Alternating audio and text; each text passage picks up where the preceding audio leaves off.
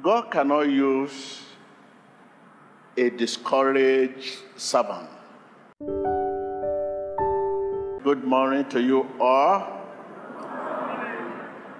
Let's take our reading to the book of 1 Timothy. Get home and read from chapter 1 to the end. But I will just go through verse 12 there. The Lord grace to Paul. I thank Jesus Christ, our Lord, who has given me strength, that he considered me trustworthy, appointing me to his service. Verse 13. Even though I was once a blasphemer and a persecutor and a violent man, I was shown mercy because I acted in ignorance and unbelief. Hallelujah. Take your reading from verse 1 when you get home, from verse 1 to the end of 1 Timothy. You have so much to learn here. God cannot use a discouraged servant.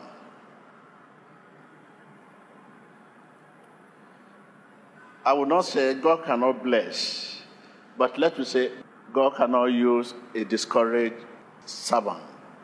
Are you one of the discouraged servants? You can get irritated, anything can overwhelm you, anything, just anything. Anything can discourage you. You just say, I'm living here. And the place you are going may be even worse than where you left. Or even the atmosphere, maybe the weather. You feel, look at the crowd, and I don't know how many this man will attend to everyone. What's he doing this morning? God cannot use a discouraged what? A discouraged servant.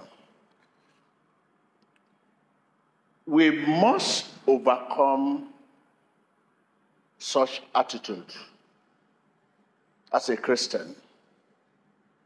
We must overcome what? Such attitude. Satan has a way of,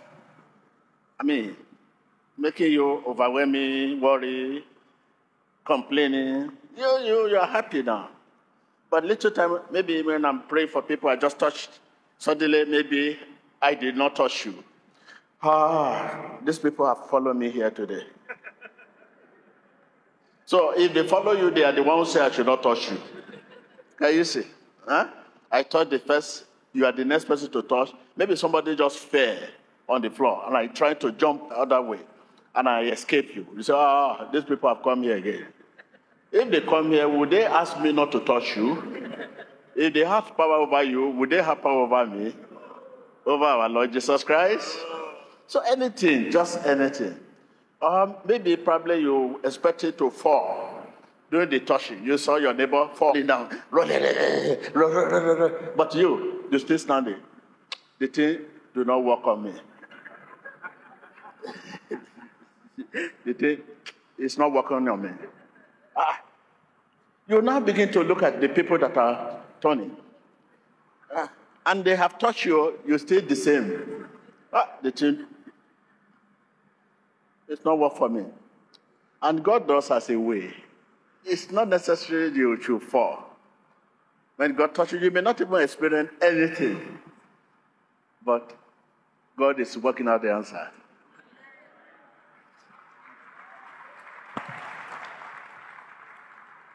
I may even not touch you. I may just say you, I will leave you. That is the instruction given. That don't touch this man. Don't touch this woman. And the problem is gone. Without touching you, it is instruction. It's not you, it's me. God cannot use a discouraged servant. We must overcome such attitude. So much attitude can lead to discouragement. So much. Even mosquito. You may be fasting, you find yourself in the mountain for 3 days. Suddenly, one big mosquito just come. That is the one that gave you awareness. What are the one that have been in your body for 2 hours, soaking so much blood? By the time you just move your hand, full of blood. This mosquito has carried many diseases and a lot of discouragement. We must confess with our mouth, like the book of Revelation 12, verse 11.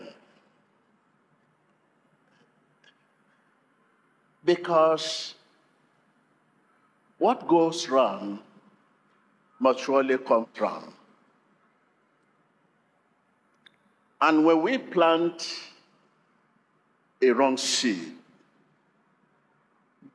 the wrong harvest will surely come. So our confession is very, very important. What you say. By saying about ourselves what the Bible says about us. Tell your neighbor, by saying about ourselves what the Bible says about us. I can hear you. I can hear you. By saying about ourselves what the Bible says about us, we are made to overcome. The book of Philippians 4, verse 13. I can do all things through Christ who strengthens. By saying about yourself what the Bible says about you. What the Bible says about you? No matter how unsteady your life appears to be, stay steady.